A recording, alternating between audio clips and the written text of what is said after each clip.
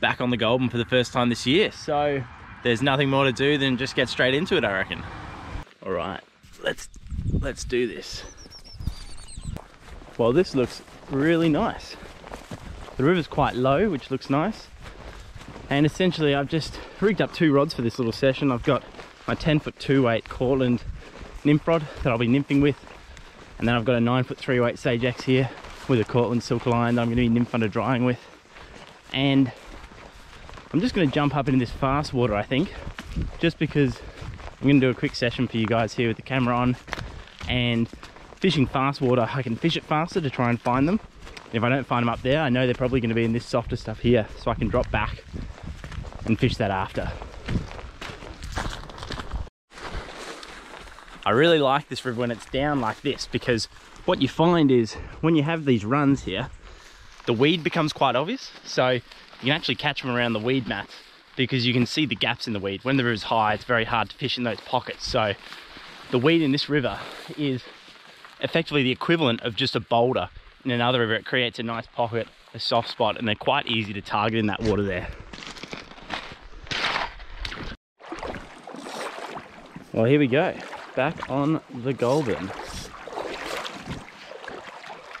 No idea what I'm going to catch.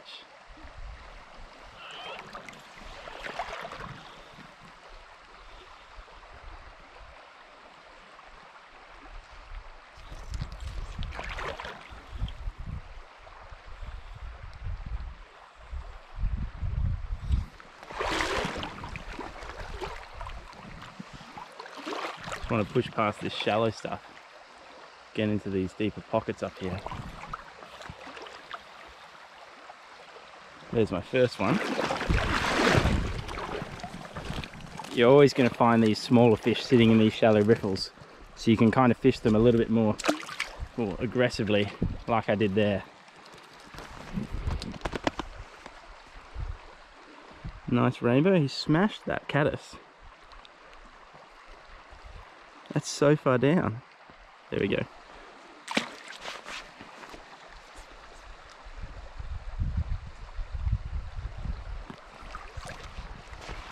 Yeah, so you can, I'm just burning through this stuff here because these fish in this shallow stuff might be more happy to race over and grab it like that one did.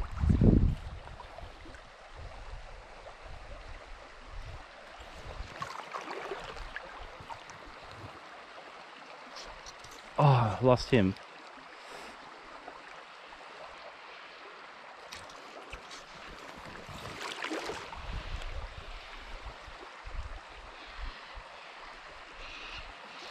I probably should be nymph under dry in this stuff, but I might just skip it.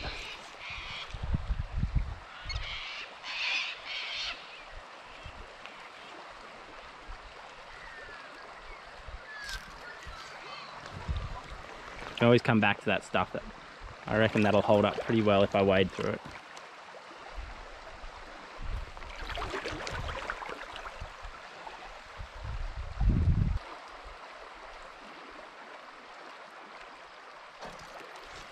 You can see how you can get bogged down in this slow stuff here, not covering much water. That's why I'm going to try and keep telling myself just to push through it. And if I don't catch them up here, I'll come down and catch those tougher fish later. See, there's another small one up high. So I may as well just push through this stuff, because you know once I get to that run up here, there should be some more fish there. And because the current's faster, I get more drifts in there. He says as he casts straight back into a bit of slack water.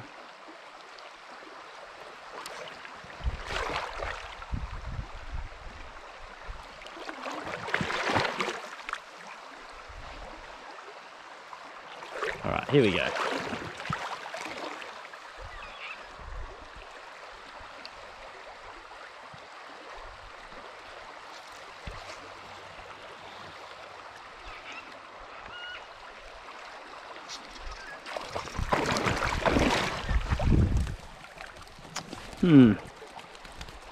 Another nice rainbow. That one's eating an orange tag instead of a caddis. People often say, oh, I don't want to catch these small ones, I want to catch the big ones. And so do I, but you're kind of going to find you got to sift through some of these small ones, because often they're more aggressive, happy to move up in the water column to eat. So you got to catch all of them before you can catch the better ones. Oh, I missed another small one there. Like, this is nice fish water here, where these two currents meet.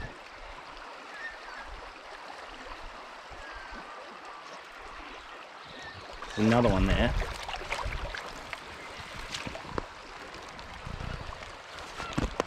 But very happy catching lots of them, because it's just nice to be out and about.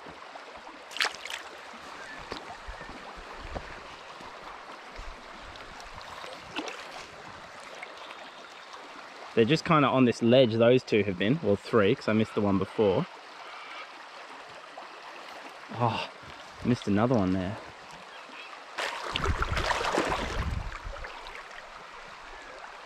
Oh, geez, missed him as well. Another smaller fish. There's got to be a brown in one of these pockets soon.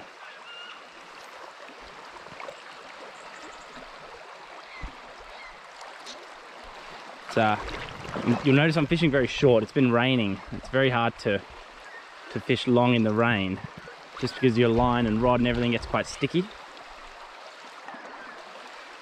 And in this current, you don't need to fish that long. Bit of weed there. I might come back to this a little bit later with some heavier beads, just because I don't think I'm getting down. There's quite a bit of upwelling there. Might try and pick a fish out of these pockets up here. You can see the grass. You may not be able to in this light.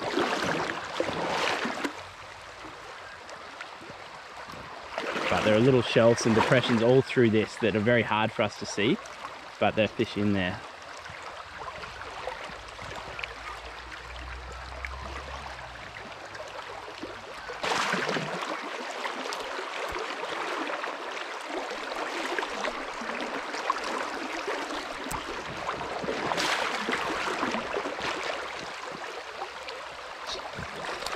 That's a nice one. He was just in the corner of that, like in between those two bits of grass there, in the mats.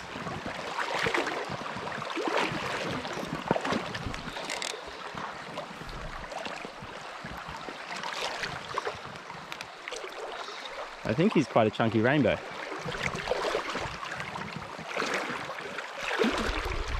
He's fighting like one.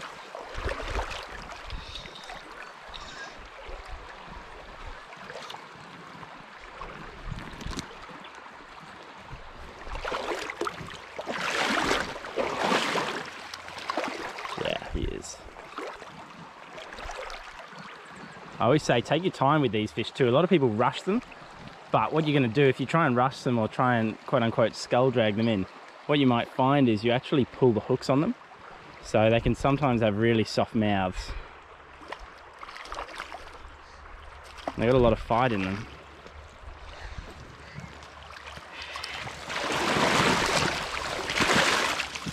Nice fish. Got him.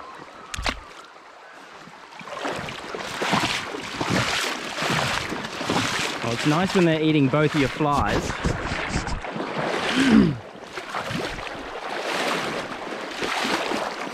He was up in some of this. He was on that drift there, in between these two bits of weed there. So it shows you they can be in quite glidey, fast water sometimes.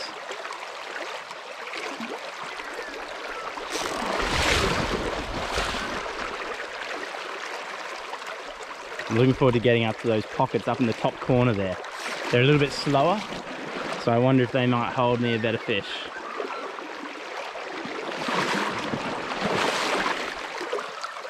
Should get eaten. Oh, I did.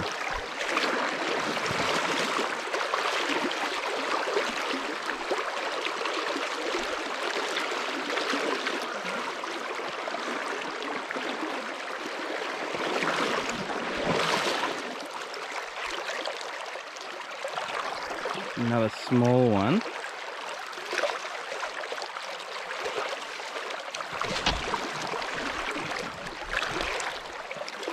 And the hook's fallen out.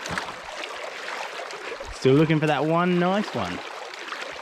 That one nice brown has to be in here somewhere. we'll find him eventually. Or not.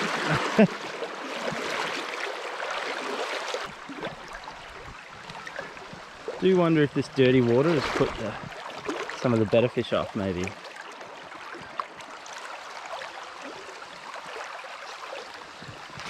Or not. There's the brown.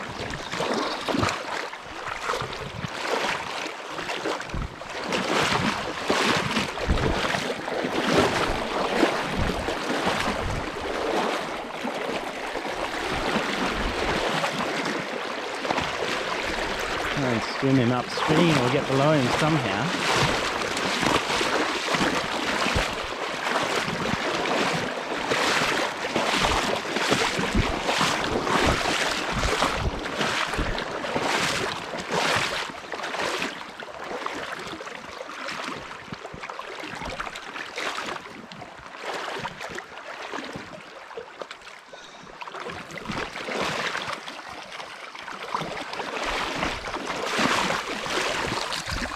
Hello, lovely fish. All tangled up in the line there.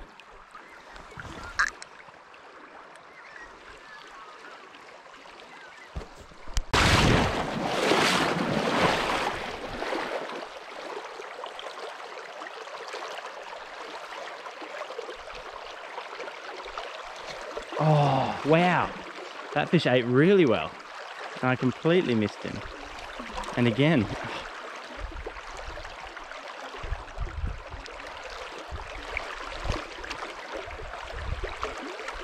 that wind doesn't make life easy.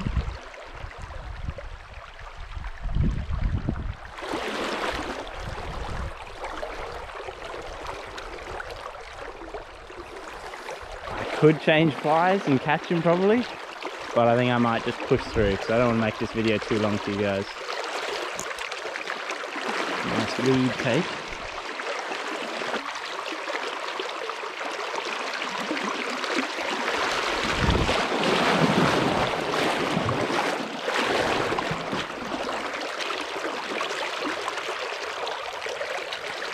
That's probably a nice one to finish off. Going on the back side into that pocket.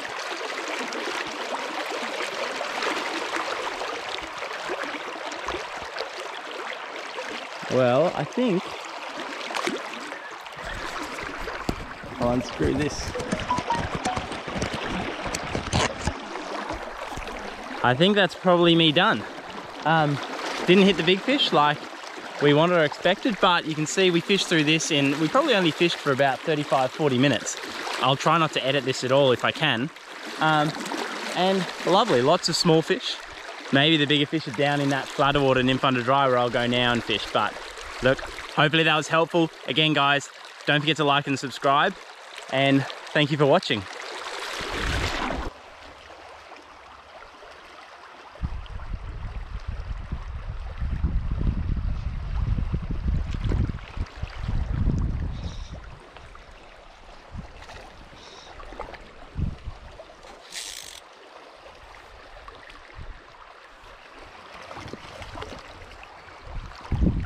Well, I did this just to see and confirm if what I thought was right, and yeah, there are more fish down in this deeper stuff that I fished earlier, but I wasn't heavy enough when I fished through because I was mainly targeting this stuff. So came back here and I put on 3.5mm bead and caught a fish straight away.